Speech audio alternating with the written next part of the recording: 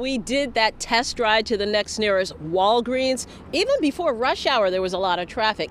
Even after the closure here on Warren Street, folks are showing up. That means every pharmacy in the area is about to get a lot busier.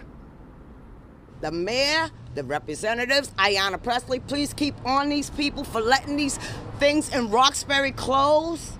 It's a shame. The Warren Street Walgreens is locked up, closed down for good. The disabled and seniors say it is sickening. They'll suffer the most.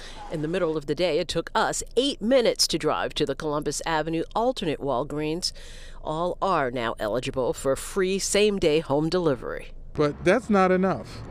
We asked them for $10 million so that seniors would have transportation from their home to the pharmacy. I need the pharmacy open. It's a shame, but I'm sorry for the people who lives in this area. No, it's not over. No, it's not over. After a month-long protest to try to save the Warren Street Walgreens, community members now want to sue. The basis of the suit is what they call disparate impact.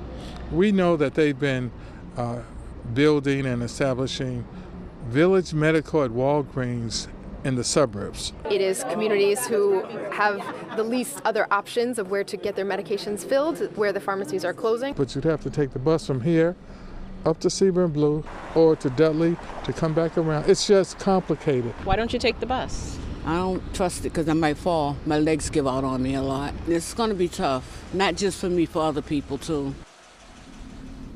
It's just tough to think about it all. While the door was being locked here, the Black Men's Political Task Force was sitting down with lawyers from the U.S. Attorney's Office and the Attorney General's Office trying to build a case based on a remedy for the people of this community and in the name of health equity. Live in Roxbury, Rondella Richardson, WCVB News Center 5.